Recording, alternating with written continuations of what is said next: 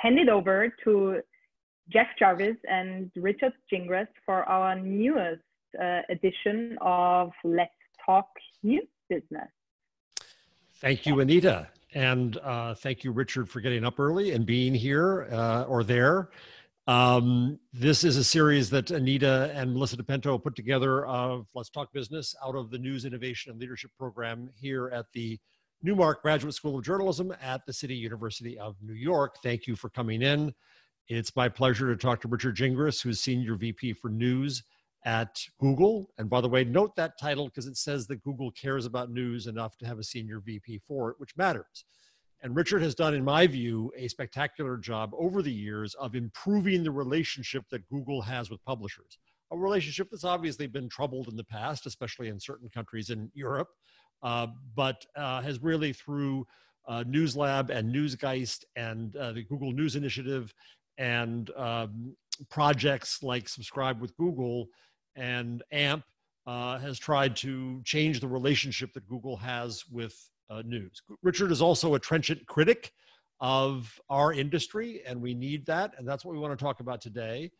And the plan was to talk about investing in local news and kind of what do we do now. But given current events, Richard, I want to start instead with a different definition of local, which is media aimed at the communities that have not been represented in mainstream media. Dr. Meredith Clark, University of Virginia, has been working hard with ASNI to try to get even a count of minority representation in newsrooms, and that has proved nigh unto impossible. And so I'll go so far as to say, should we just give up after decades and decades of trying to get mainstream newsrooms to be more diverse? I'm not going to give up on that, but give up on that being the solution. And perhaps the solution instead is changing media ownership, which means starting new ventures that serve African-American, Latino, and other publics that have been underrepresented. So what I want to do today, Richard, is ask not so much what you would do with Google's money, though you have the ability to do something of that, just generally what you think we should be investing in and what we shouldn't be investing in. And so let's start with this question of the representation and service to especially African-American to Black publics. What do you think we should be doing and could be doing now? Certainly, and obviously what you've raised is an extraordinarily important problem, not a new one, we should point out. As you point out, sometimes I'm a critic of our industry in its efforts to address these. I think all too often there's been a romanticization of the past of news, pre-internet era, which I think is far more romance than reality. These are long-standing issues of underrepresentation. These are long-standing issues of lack of diversity in newsrooms, without question. By no means do I feel we should give up on them in any dimension, whether it's striving to increase diversity in newsrooms or striving to increase awareness of diverse populations that we serve. In a sense, representation is crucial, but it shouldn't require representation for someone who's not a person of a minority community to be sensitive to their needs in the interest of creating, healthy overall communities, right? The commons is important. Do we understand the commons and how to address that? But you also raise, I think, a very, very crucial point with regard to ownership. I'll discuss this in many ways to the extent you'd like me to, but it has been long my feeling that the crucial issue that we have, particularly in the rethinking of news and in the recreation of sustainable local news entities, that the core issue is ownership. And it's not about good or bad ownership. It's obviously we want good ownership, but it's more importantly about ownership that has a stake in the communities they serve. right? And where we've gone long past that. I mean, that's still the case, obviously, in some with small local papers, Black-owned papers. I spent quite a bit of time over the last few months with local news associations in the United States, including Black-owned newspapers in the United States, Bayard Rustin and others. There are hundreds of Black-owned newspapers in the United States. They too are facing the challenges of disruption. But they, like many of those community newspapers, at the very least, start with a basis of community ownership, right? I mean, to me, one of the things that went awry with local news in our country was that it became such a frightfully successful advertising business in the 40 years from 1960 to 2000, that independent ownership disappeared in the place of chains, large chains. And we know them. And it's not that chains, in a sense, are in and of themselves bad. They're not, except that their focus isn't on local communities. Right? You didn't build a chain of 300 newspapers because you wanted to do better at local news. That wasn't the objective. The objective was it was such a good advertising business that you could make it even stronger with centralized sales. You can improve margins, make it ever more profitable, seek ways to find efficiencies with centralized production, so on and so forth, which in turn lowered the focus on local communities. And when that was a good business, it was a great business. But now, as my friend John Payton has pointed out, most newspaper chains in the US are controlled, if not owned, by hedge funds, and the rest are owned by families that have pretty much lost their patience, I would imagine, with trying to invest. So yes, there's less of a stake in innovation in news in those companies. That's right. And obviously worst case of all with the hedge funds, but even without the hedge funds, and no question, there are some remaining chains in the United States that have well-intentioned leadership. I think McClatchy and Craig Foreman are really doing their able best, but it's almost an impossible position to be in, right? Because one of the things that we forget, and one of the things I would urge everyone on this call today, if you're interested in local news or interested in news in general, in the business models of news, is make sure you understand the past. And I went into this several years ago with an article that, how can we reinvent the future of news with a misunderstanding of the past? As I pointed out, it was a frightfully good advertising business. Newspapers in 1985 were the internet of their communities, and you went to them for everything that you needed. In terms of local information. In city council coverage was, tiny part at the bottom of the list. It was, where do I get my mover reviews, and where do I get the coupons to shop at the local supermarket, and so on and so forth. And, there are four major advertising categories of department stores, auto dealers, supermarkets, and classifieds was 80% of their revenue.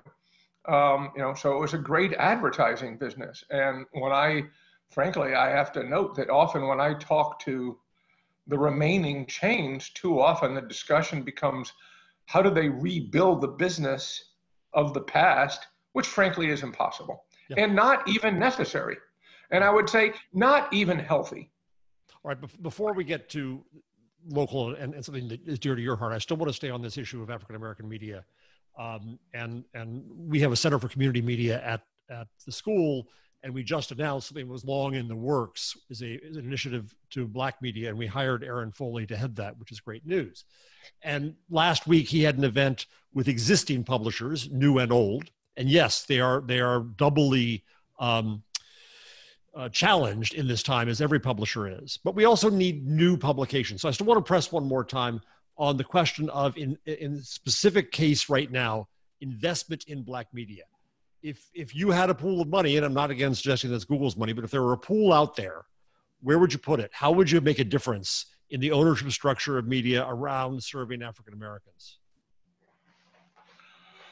Well, I would follow, in a sense, the same rules that I would look to follow with regard to the recreation of local news in general, right?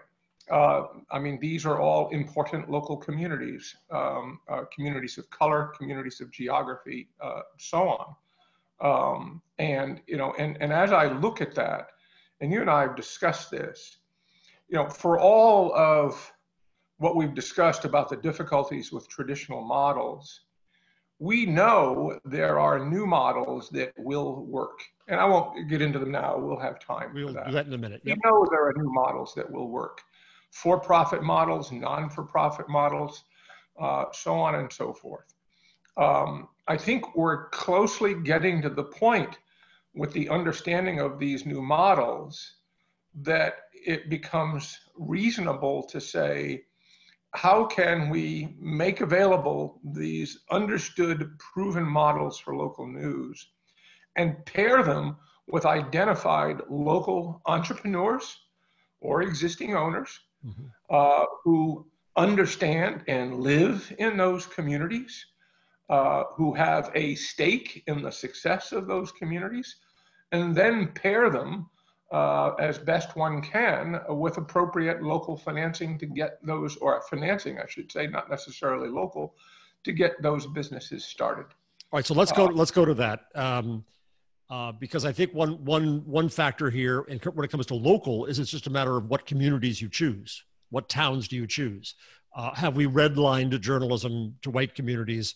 I think Patch had that problem in the early days where they went for the juicy communities with juicy downtowns. And how do we get into communities that have been ill-served and better served? So take that model in either kind of community. Now, I spoke to you a few weeks ago, and I was talking about a few models, and you said, Jeff, as you tend to do, look at Village Media. Look at what Jeff LG has accomplished with Village Media. And Jeff is great, and he's Canadian, so he's nice as can be and generous as can be. And he's been at News Guys, and he's talked about his model. And I spent a couple hours with Jeff, and I think he's watching now. And Village Media is very impressive. It has, I think it's about 40 outlets now, some owned by Village Media, some franchised in essence, with revenue upwards of $1 million or more, with a small staff. It's nothing surprising. It has local news. It has local ad models, but it's profitable. It's sustainable. It's working. And you have been a fan of what Jeff is doing. Talk for a minute, if you would, about what impresses you with him particularly and with Village Media particularly as a model for others. And there are others out there. There's Tap Into here in New Jersey. There's others like this, but Village Media has stood out. What makes it stand out? Yeah, there are others out there, and many of those are similar to Jeff. But yes, Jeff has stood out in my mind. And I mean, I met Jeff for the first time, I think it was about 4 or 5 years ago. I had to testify in a Canadian government session, and he was there as well.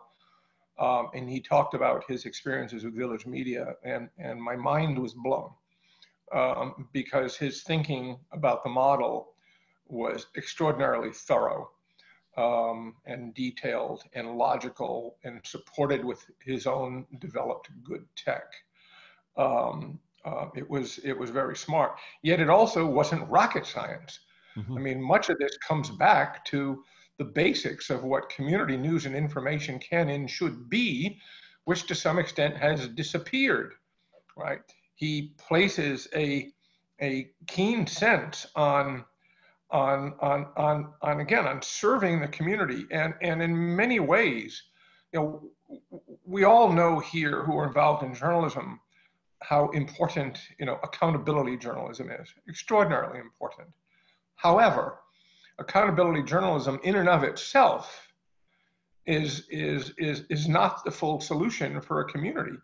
And in fact, it ignores large elements of need, informational need in communities, which can allow the models to succeed. So Jeff, he focuses on identifiable communities that have a sense of self. And he provides a richness of community information that's everything from what's going on at the high school, what are the new restaurants that are open, so on and so forth. And so he has a thoughtful model in terms of coverage, that it's all that informational glue that makes a community work and allows a community to engage, allows a community to have bonds, right? All very important. And then beyond that, he's been very sophisticated with all the tactics. He has a very precise playbook.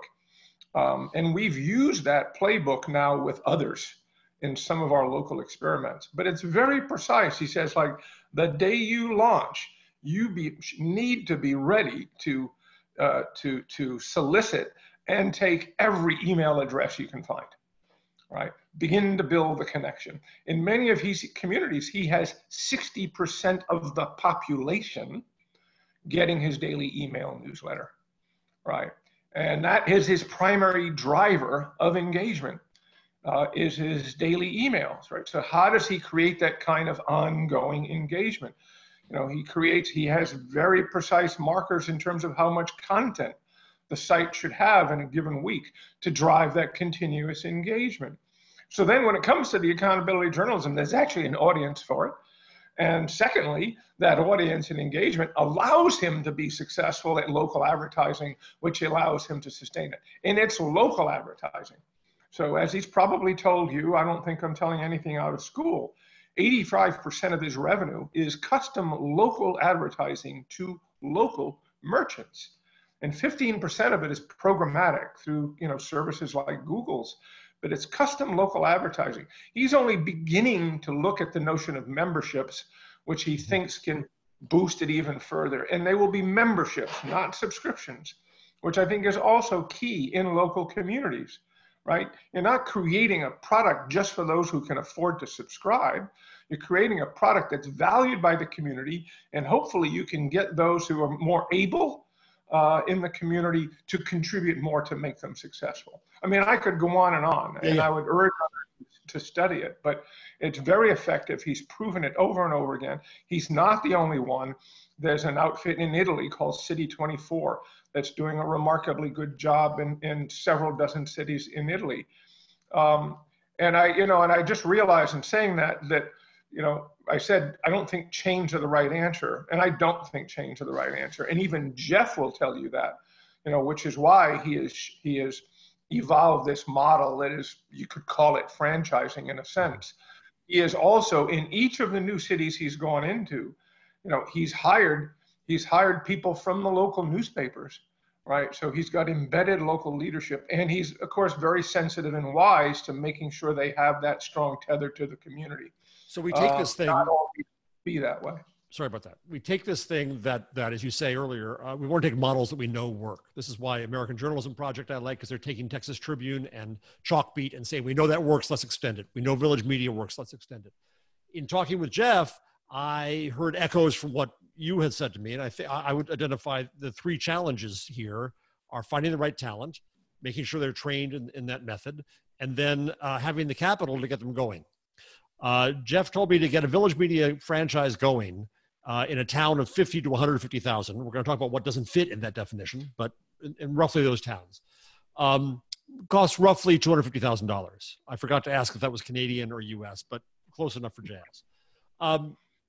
And if you're going to start a successful business, then you need not necessarily, you're never going to be, let's put it that way, we're not going to be VC fundable. I don't want it to be VC fundable. It's not that kind of multiple, but it could be fundable as loans. It could also be fundable. Joe Amditas, who's one of our graduates from the school, who's now at Montclair State working with local media there, asks about another model, which I think is interesting, which is cooperative ownership, community ownership. You know, is it, so if we got, I think finding the talent is job number one, because you've got to find people who are locally engaged. You've got to take that person who's going to be good at business, who's going to figure it out, who cares, right? Fine. Then the next thing is to train them. We're a school. I'll volunteer to be Hamburger U. We can figure that out.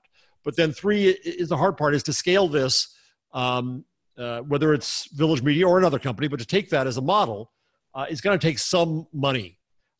What are some possible sources of that money, whether it's an investment or whether it's a loan or whether it's cooperative ownership? How could we imagine communities at some scale starting to say, we're going to build our own, we're going to get this going?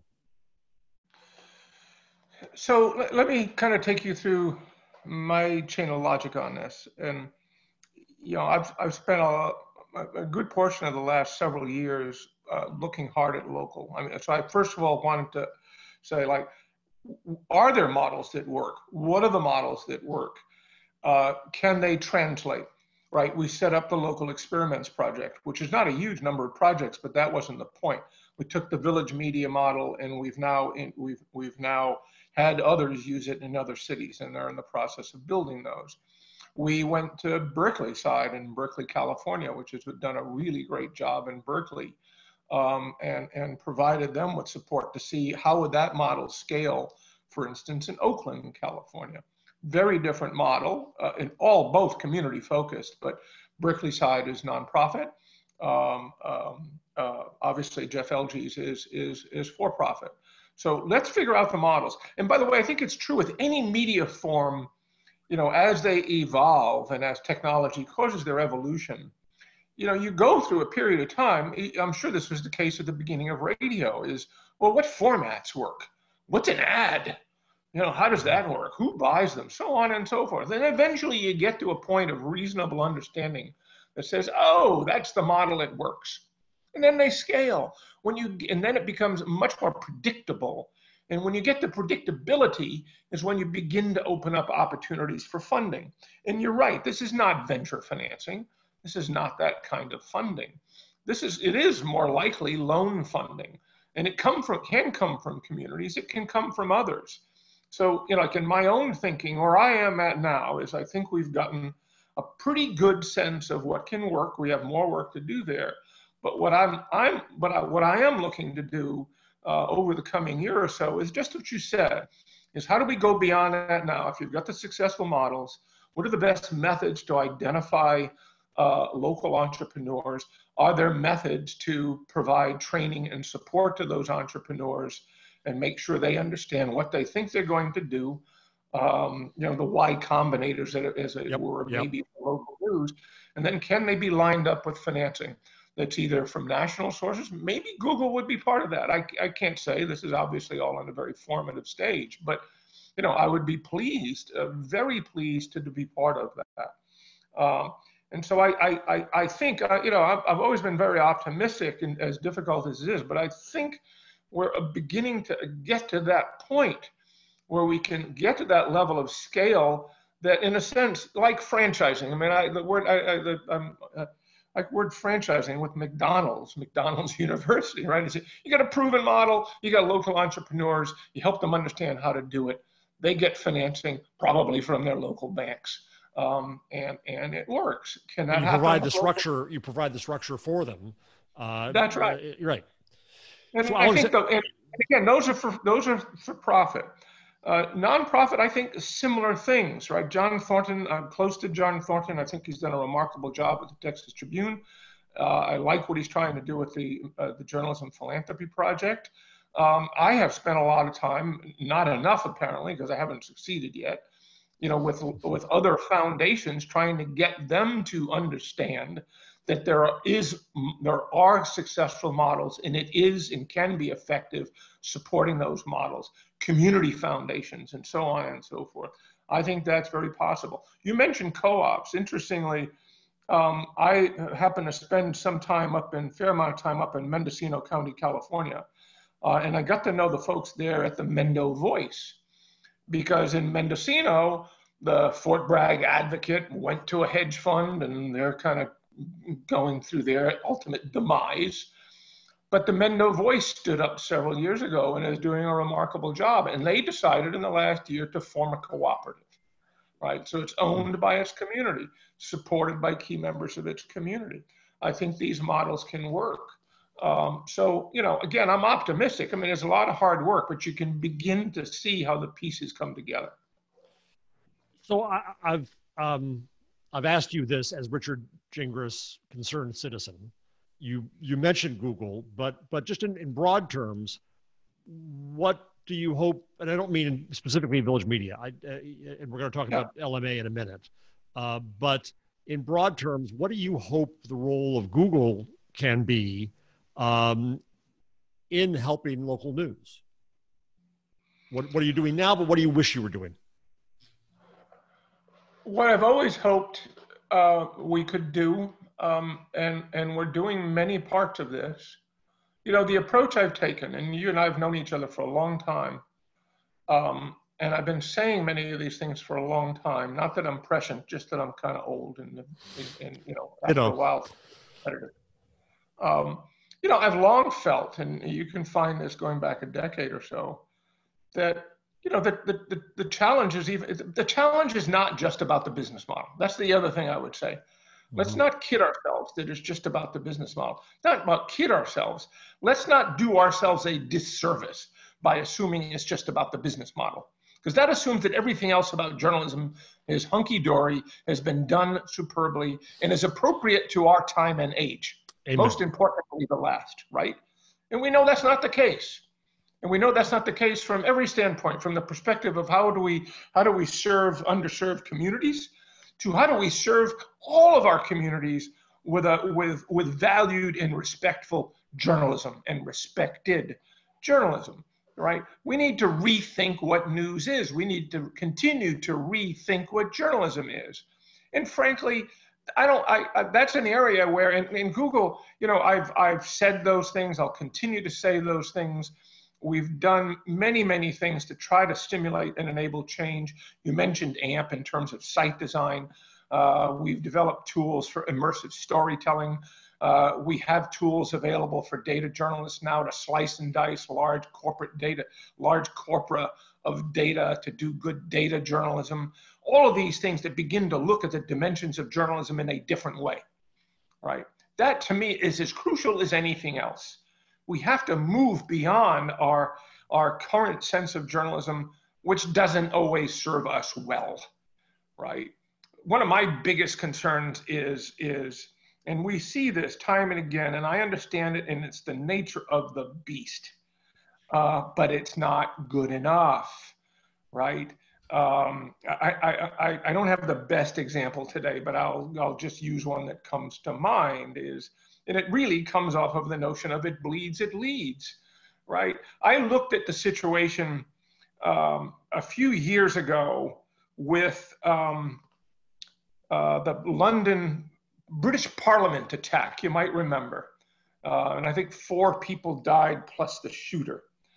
And our cable news networks went wall to wall for 3 days, repeating the same loops of violence, right?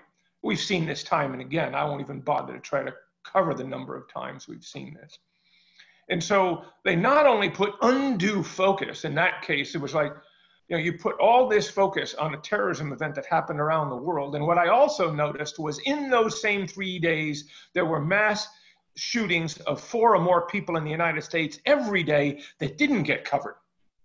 And we wonder why people go to the polls voting based on a fear of terrorism, based on a fear of the other, and not based on an understanding of what's important in their community. That maybe, the high school graduation rate isn't what it should be, or the use of pesticides in the fields of Iowa aren't what they should be. Those aren't the things we know. How do we change that? How do we give our communities a better sense of what the key metrics of their community are, such they know what to focus on politically? I don't believe in advocacy journalism in the sense of taking a precise position and driving it to the end, but I do believe in advocating for the principles of a community. Right? Amen. We keep a spotlight on the principles of the community and measure ourselves against them and cover the issues that relate them and give people a sense of what the optional solutions are. That, to me, is advocacy journalism that can and should work. And it's enlightened self-interest. There is a study that I linked to in my post that found that everybody in this field is talking about for some time, that found that towns that lost their newspapers ended up paying 5 to 11 basis points higher for debt because they weren't as well run. A newspaper performs an ability. Alexander Borchardt, our friend in the Q&A, by the way, if you have any questions, challenges, arguments, anything, put them in the Q&A and I'll look at them. I see more. Ask what the right kind of size is for a community. And I mentioned that it was 50 to 100,000. The other thing that Jeff told me for Village Media is that what works best in their view is a community that is fairly self-contained. I live here, I work here, I was born here, ideally, and that it's not a suburb, which is to say that there are things that don't fit in the Village Media model. There are towns that are too small. There are cities that are too big. Maybe it'll work, maybe not, but not test it.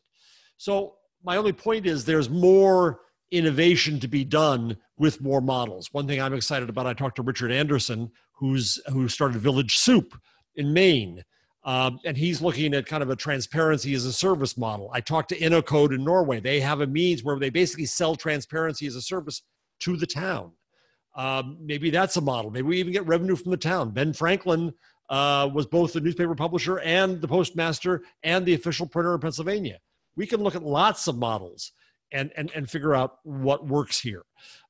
So you've talked about the not-for-profits, and there's great things out there like City Bureau and Outlier and American Journalism Project.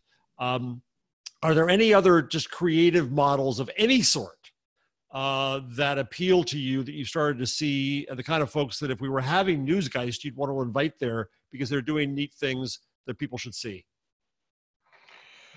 Yeah, I mean, I think on the business model side, we've mentioned most of the major ones. I think beyond that, and I'm gonna fail at coming up with a list today, which I apologize for. What different question then, Richard? What do you wish people would explore? What's unexplored out there? What I will wish people would explore is it's sort of what I was saying at the beginning. I think we owe it to ourselves to ask and reassess every facet of journalism and what it can be, right? And it's not, and I say that's an intellectual process. It's not to suggest that everything needs to change, but it's say, is it appropriate to our time and age, right? You get into, for instance, issues of article length or article form. To what extent is the narrative form useful today? I'm not saying it's not. Obviously, it is. How do you go beyond that? What about infographics? What about data journalism? How do we get substantive information into the minds of our citizens in ways that they can comfortably accept in a generation where we're all holding these in our hands 24 hours a day? So every dimension of the model, from storytelling to business model to marketing to how you engage with your community. Let's talk about that. So you mentioned community size, and you're correct. And Jeff, the first conversation I had with him 4 years ago, he said, I'm very conscious in making my bets as to picking communities that have the opportunity to have a strong local identity. And not surprisingly, that is easier at a smaller than larger size, right? It can start to break down. No absolutes here. So his markets range from, I think, 30,000 to 300,000. He's actually interested in now looking maybe at segments of a metropolitan area just to explore. But it's all about that sense of community identity. And if you think about it in reverse, I mean, one of the issues with the big legacy papers, particularly the metropolitan papers, is what's their community? What's the community of the Dallas Morning News or the Los Angeles Times? When in Los Angeles, and I lived there for many years, Los Angeles is a city of 150 cities, right? So where's your sense of identity? So there's not necessarily a precise bit of math there, but it is about recognizing the importance of that and feeding into it and building upon it. So how are you engaging with the community? How are you soliciting their needs and interests? Are you doing the town halls? Are you doing ongoing research? So I'm going to use that to go into one other, I think, extraordinarily key point, which I feel is often missed, and that is what is your value proposition to that community? And I'm going to use that marketing term because ultimately this gets down to economics, right? Who's going to pay either for the advertising or for the membership or for the subscription in my community? And nothing has changed about economic principles in that you will pay for what you value. All right. So how do you want, what is the value proposition you're offering your community? Do they recognize that? Does it resonate with them such that they will step forward and engage, step forward and subscribe or contribute or whatever? And that is so often missing. I will tell you, I have had, because You mentioned our Subscribe with Google project, and as a result, we've worked with many publications around the world on their subscription efforts.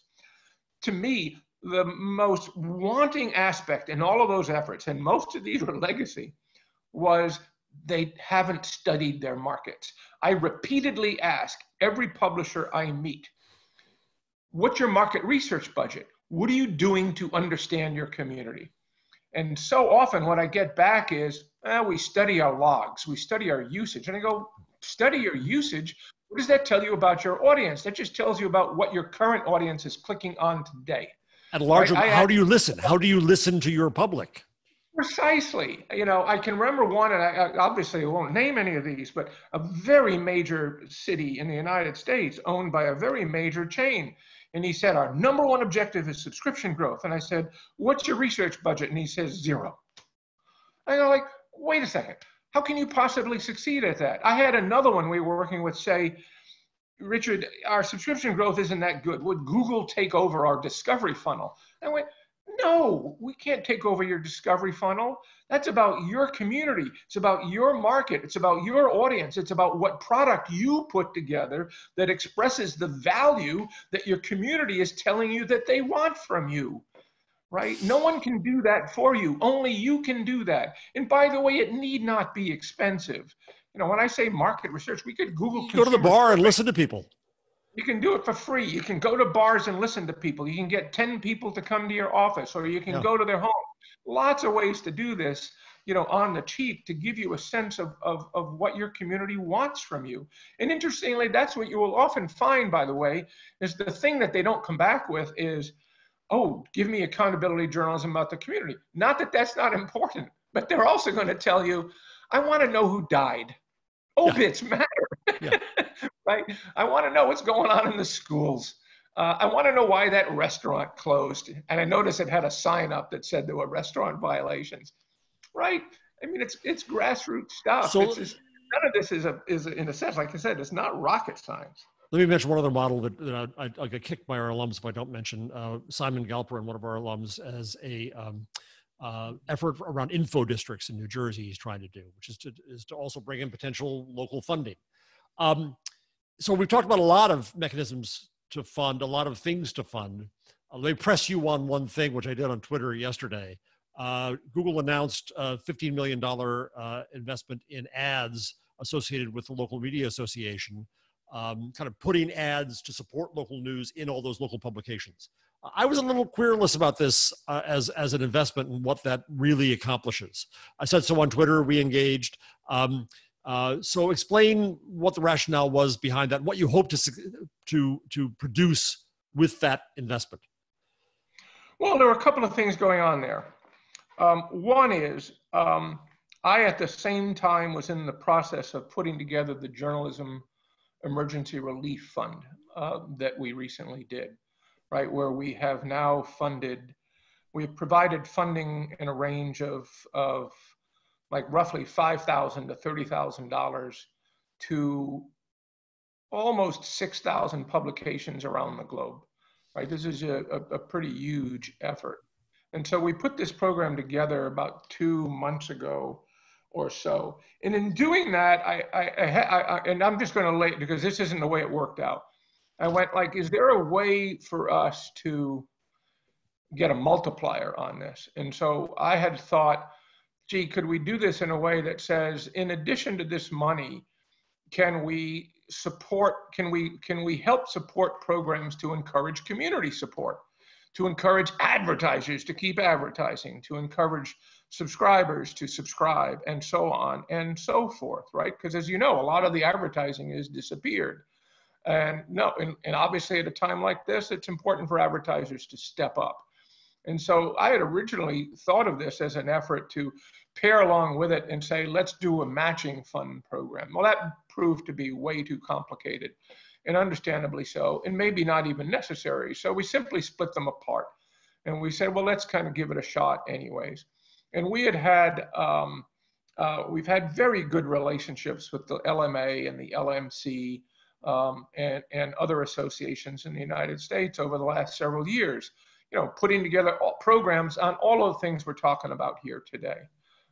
Nancy Lane and folks. They do a really good effort. And so we said, well, let's just do something with them, with these associations. And it's also another vehicle for us to get dollars into small news organizations that otherwise we might not get to. So that was the genesis of it. Support your local news. And I was pleased we did it. And it was, it was $15 million in marketing dollars that went to organizations that typically might not see marketing. And that goes out automatic. That's all going out at once. So it's in the crisis, they're going to get an injection. That's right. All right. Let me ask you an unfair question now. And I'll pick an outlet because there's a few where this is happening, but the Philadelphia Inquirer's editor just left with a lot of stuff going on now, triggered by a headline, but there's other issues there in terms of diversity. It's time for change there. They've been trying to figure out how to change. They have Lenfest, but it happens to be an open chair. So if you were the editor and or publisher of the Philadelphia Inquirer tomorrow, my sympathies, what would you do with it?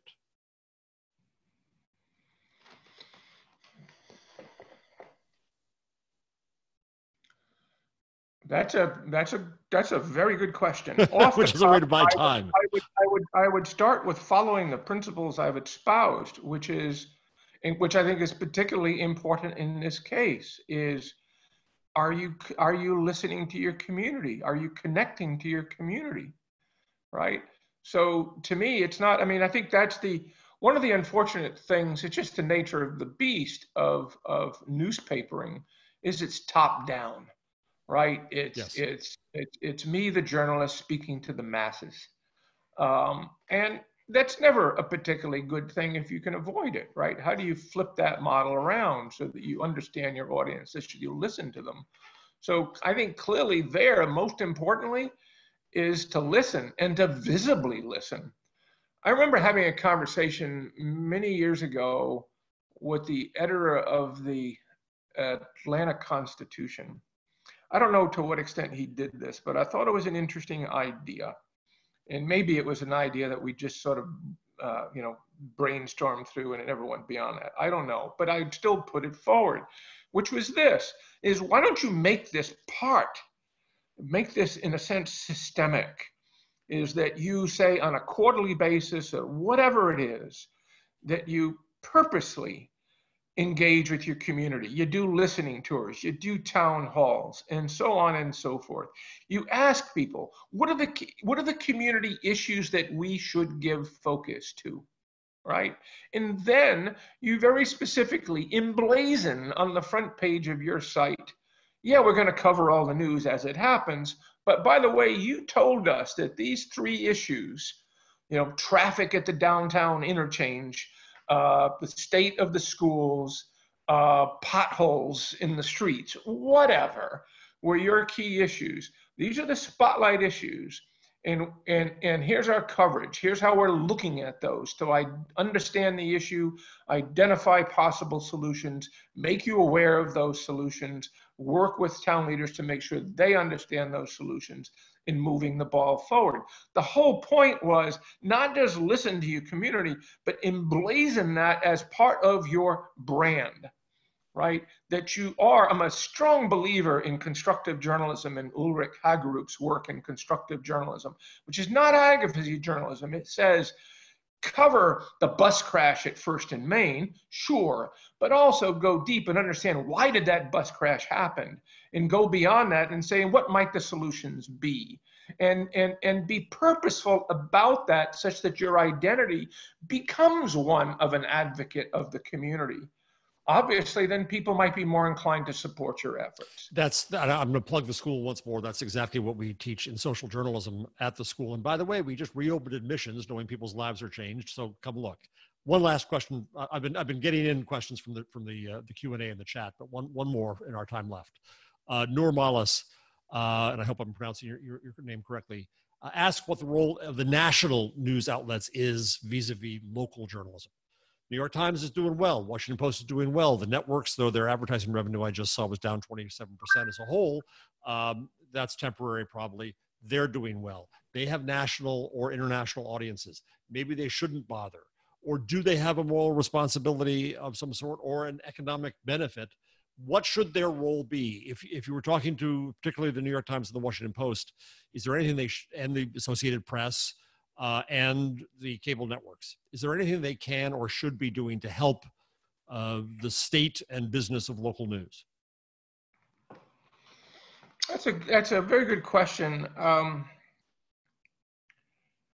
I think, from my sense, if I were sitting in those chairs, what I would look to do, I don't know how much they can do or should do. I want to be clear about that. They're very different entities. They're national entities. I'm not concerned about the state of the sustainability of these national entities. And I'm also, I have to say, there's always some concern of, I don't want our news agenda to be driven by a few number of outlets, right? So, but I do think, might a national outlet do more in terms of how it collaborates with local news outlets, either in, sharing techniques, in working together on common stories. I mean, a good case would be, and this touches on a number of things. Let's look at police brutality. To the extent, for instance, that someone like the Washington Post could use its resources to do deep analytical studies of police brutality around the country, to what extent can that be shared and collaborated with local communities around the country, right? How do you take and get better reach and depth in coverage on that same kind of story? How do those local entities maybe help fill out the data? And by the way, on that core issue, as I said earlier about the need for us to give our users a statistical understanding of their health of their communities, is how do we continue to apply pressure to local governments to be transparent in the future? I mean, in the first place, police brutality being a key thing. I mean, all of these things, right? The governments have varying motivations to be transparent about the data they have. So there too, can national entities be maybe more useful with their strength of voice to make sure these channels of data are available to folks? But I would look at it more as a collaborative effort between national and local, and do everything possible to avoid the hierarchical approach of big national entity,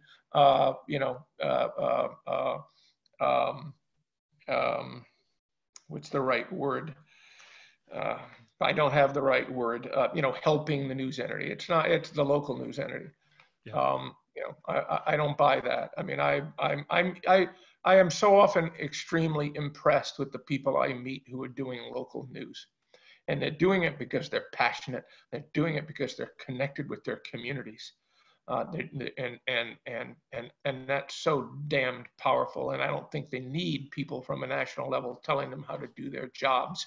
But I do think they can benefit, obviously, from the enhanced capabilities that some of those larger organizations have, simply because they have size, right? Right. And the Washington Post is selling its.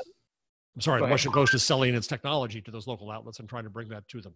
Well, we're a little over time. So, Richard, I want to thank you very much. I'm going to tell a story on us that we were once on a plane together, conspiring and talking and gossiping. And the flight attendant came by and asked us whether we were brothers. So, my brother, thank you very much for this. It's just the white hair, of course. And I'm grateful you're doing this. I hope you're well and safe in California. And I want to just plug one more thing, which is next week, in this same time, 11 a.m. Eastern time, I'm going to be talking, I'm delighted to say, with Rafat Ali, who is a brilliant entrepreneur, started paid content, then started a great startup, Skift. Unfortunately for Rafat, he A, covered travel, and B, the essence of his business was events. So he got hit with a double whammy. But if anybody's going to come out of this and figure out how to come out of this crisis, it's Rafat. He's brilliant and he's tough. And so we're going to talk to him next week about how he's faring in all this. I hope you're all well and safe. Thank you, Anita, Zelina, and Melissa DePinto for allowing me to do this with them. Thanks to everyone in our News, Innovation, and Leadership program for inspiring this. And thank you all for being here, and stay safe, stay healthy. Bye. Thank you, Jeff, and thank you to the group, and particularly for your passion and effort in helping us address the needs and and again, creating a powerful and sustainable and innovative future for local news. Thank you. Thank you, Richard. Take care, everybody.